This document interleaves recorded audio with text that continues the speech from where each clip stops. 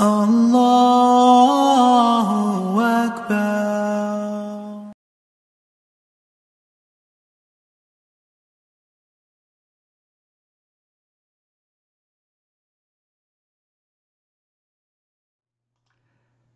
Dear brothers and sisters, Assalamu alaikum wa rahmatullahi wa barakatuh.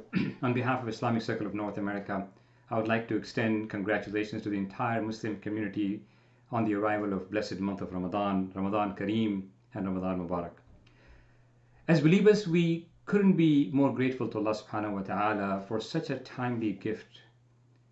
Never in our lives we've faced a challenge bigger than this pandemic. Those who have been reflecting sincerely on this calamity are reaching to the conclusion that أَن لَا مَلْجَأَ مِنَ اللَّهِ إِلَّا إِلَيْهِ. There is no refuge for them from Allah except in Him. The month of Ramadan is here with the promise of forgiveness, with the promise of expiation from the hellfire, and with the promise of paradise.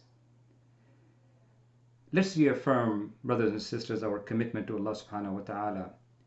Let's reaffirm our obedience to Him subhanahu wa ta'ala. Let's take advantage of this opportunity to please Him with our words and deeds, with our prayers and dua, with our charity and generosity towards our fellow human beings. During this difficult time, brothers and sisters, icna is committed to serving the needs of the Muslim community.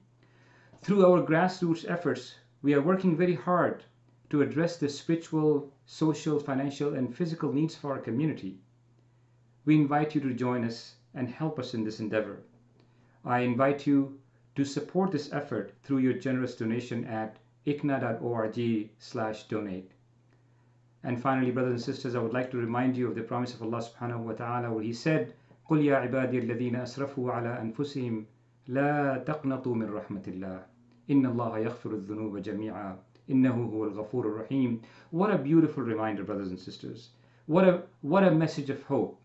Allah subhanahu wa ta'ala says, O Prophet, tell them, my servants who have committed excesses against themselves, do not despair from the mercy of Allah.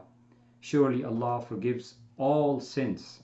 He is most forgiving, most merciful. My brothers and sisters, this ayah and many such ayat in Quran are really a source of inspiration and hope for our entire community at this time.